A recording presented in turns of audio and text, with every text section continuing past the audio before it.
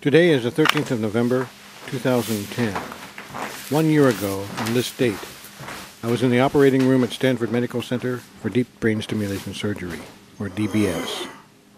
An implanted pulse generator, or IPG, was surgically placed just below my right collarbone and is hardwired under the skin up to the two entry points at the top of my head.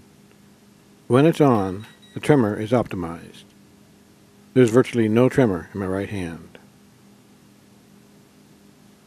By turning it off with a remote control, you'll see what my condition would be without the DBS.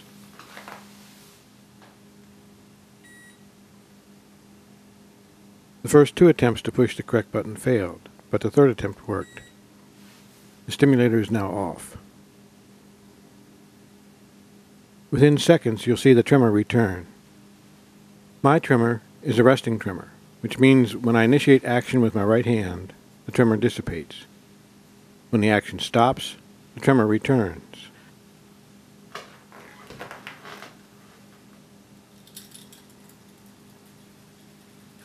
Another visible symptom of Parkinson's is the inability to walk normally.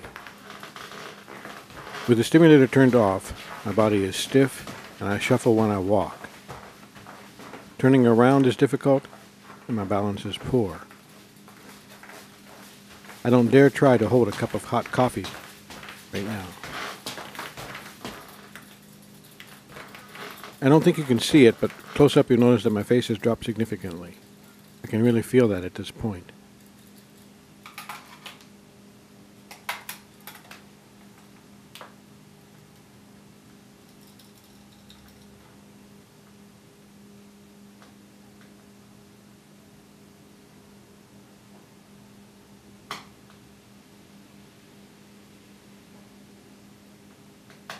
I want to turn the IPG back on now, but I need to put it in my left hand.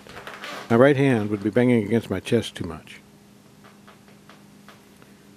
Within seconds of switching it on, the tremor subsides and virtually disappears.